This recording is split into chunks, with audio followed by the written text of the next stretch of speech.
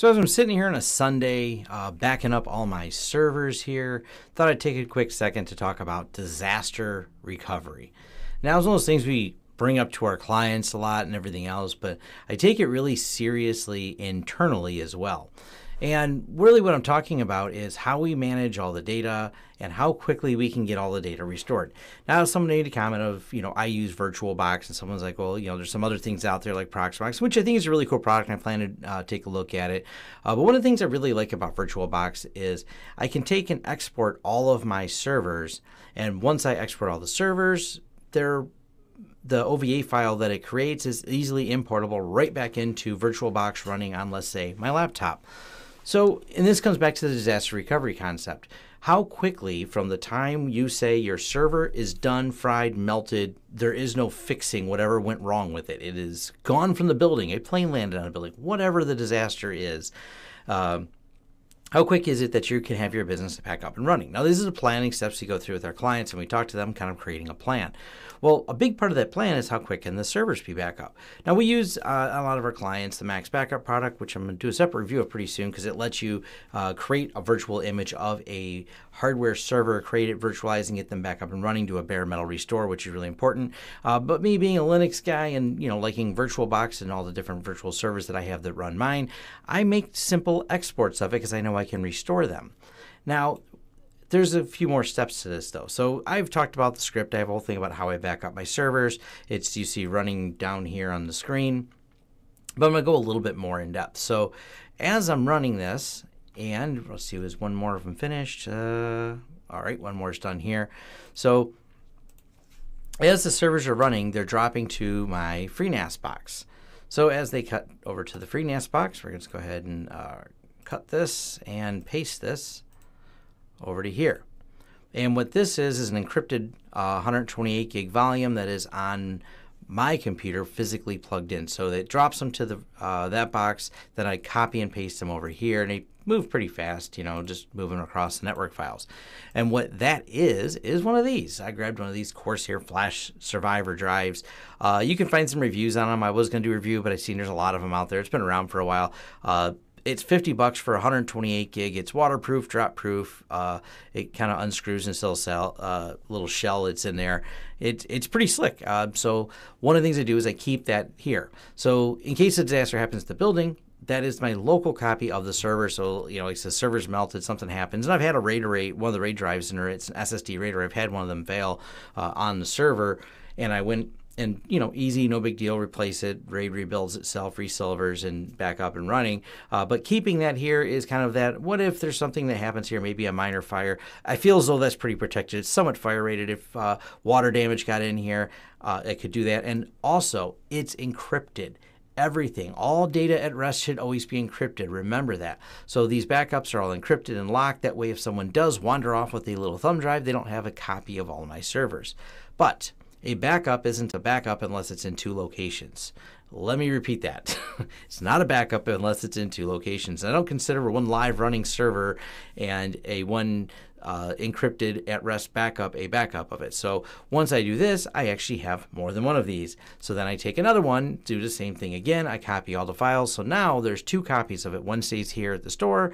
One goes into a safe, not at the store, and then, okay, now I have two separate location copies of it, and I know where they are, and then, the passwords are known by me and one other employee. The other employee knows how to restore these. So, there's part of a plan that can be put in place, and the servers are fairly small. They can be run, like I said, even on a reasonably small laptop. Doesn't have to be something, 16 gig i7 to run this. My virtual stack itself only has 8 gigs of RAM. So back to disaster recovery. So it's all about making sure you have a plan in place and that you test these plans. So one of the things I'm going to do after I do this is I take the drive home, and before it goes into the safe, it's going to get plugged in my laptop, and I'm going to grab maybe one or two of these, and I import them, start them up, and make sure a local copy can run. That way I know the process is done, because no backup is a backup unless it's been verified. And if you don't verify backups, you're just doing some wishful thinking. So The other piece of it is verifying the backup. So then I go through their standard OVA files. I import them right onto my laptop. I'll import a couple of them. Say, okay, did they fire up? Did they work? Great. I know during the export that nothing went wrong. I mean, there's its own verification that it does while it's exporting, but this is a step further. I make sure we import it. That is part of disaster recovery, is actually testing your process. Going, did it work? Now, this is something I do like about once a month, because that's as much as I really worry about backing up the entirety of the server, as in an image of the server. But, of course, the data you create on the server, that's got to be backed up constantly. Matter of fact, we really looked at it because the data sets are so small. Things like our internal wiki documentation and our CRM point of sale and our Screen Connect system, we decided how much data gets created in a day, how much can you live without. Well, Screen Connect we're backing up daily, and we just back up the files in there. We see that's good enough for Screen Connect. It's hasn't really been an issue, but obviously in one day we may connect. If we onboard a client, we may add 20 more connections to it. You think how hard is it to add those 20 connections? Again, we say once a day because to properly back it up, you do got to stop the Screen Connect server. Doing that in the middle of the day, kind of a pain in the butt. Back to the other backups though. Nice thing is they're just SQL databases. Easy to back up. We decided those should be backed up on an hourly basis and then on a daily basis. And we keep 7 days worth, and then I create sometimes a snapshot of it. But for the most part, 7 days right now for these. And then there's a snapshot that holds it back further for 30. That's just a little zip file I add, so it rotates them back out. But this is just a simple way of doing it, of dropping them in here. But once again, data at rest all gets encrypted.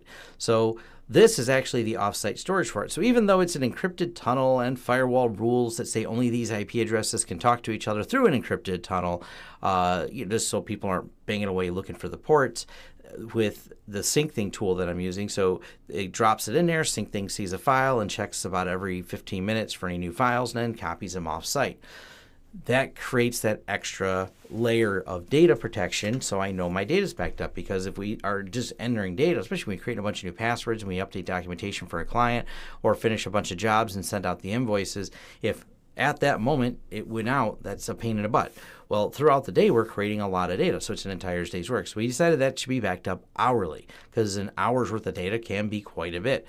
So back to the disaster recovery for that, hourly backups of that. And then I do maybe once a week, I randomly test on my home, because I have another home set up there. I'll grab it, make sure I can decrypt the file, make sure I can import the database. Great. So that's another thing that's on lockdown. All the data at rest is encrypted. So if you got into the drive, you would then find a GPG file of a SQL file. Good luck getting that apart. The password's not arbitrary, fairly difficult. But I just want to people thinking about that more. I mean, these are the processes I hope you're walking your clients through, the scenarios you're thinking about. And I think sometimes as computer guys, we don't think about it as much. I have a fairly brilliant IT friend who called that he didn't have backup of his firewall. And I'm just kind of like, I know how we can extract it. The hard drive went bad, but it was still readable. It just wouldn't mount and completely boot. We were able to pull the pfSense config. There's a way you can pull it from the command line. I've learned how to do that because, well, maybe there's been a time in my life playing with one that I made changes I wanted but didn't back up and goofed something up and had to do that. But it's one of those things I try to really be on top of running a business, because we have a lot of clients that are relying on us. And as a business owner of an IT company, I have a bunch of employees that kind of expect a paycheck. And if I make a monumental screw up that puts us out of business, there's a lot of people, not a lot, but I mean, there's 8 people working here that won't have a job anymore if I can't make payroll, because people won't pay us because we don't do our job. So it's kind of like that domino effect of things that occur. And I kind of enjoy what I do. And that's one way I could fire myself, was having some colossal screw up like that. But this was the quick thoughts I had while I was running these backups. I wanted to record something to say, hey, think about disaster recovery, think about planning, and go through and double check your backups. Make sure there's two, if you're doing what I'm doing, exporting servers onto external USB, that you're creating 2 copies of them. And then, it's best to even take yourself out of the environment. I actually on purpose do it at home. I go home, I grab and import these and go, did they work? Can I actually access the data? Does the server boot up and seem to be functioning? awesome, it's working, that's great. But I also, by the way, I do it in a sandbox environment because some of my servers want to reach out and connect to things, and I make sure that they don't have that ability. So I just test the server. I don't necessarily restore it because it would have conflicts because the backups on it would start running and going to the wrong place. But so think about that too, that, hey, cool, I can make my other machine run over here at home. Oh, wait, it just connected and tried overwriting something else over here. You don't want any of that type of incident. But those are my thoughts. Wanted to share with you on this. Backup, disaster recovery. I'm just always keep it in the forefront of your mind because, well, bad things happen. Hardware fails. You accidentally miss a firewall rule, and a hacker somehow something gets hacked, something gets in, an exploit's found, and something goes awry that you just didn't see coming. And that's what this is for, hopefully, so you have a plan to deal with it, and you've thought it out, and you've tested it beforehand, and then you don't just become complacent, that you still test it at some regular interval. And sometimes it's good just to put those things in your calendar, set it in your calendar going, the last Sunday of the month is my disaster recovery testing day. No matter what, I just do it then.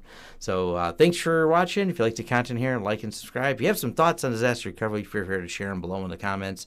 I'm always thinking better ways to do it, but if there's something that you say I'm just doing wrong, or as always I say, if I'm an idiot, let me know. Just let me know what I'm an idiot about. So once again, thanks for watching.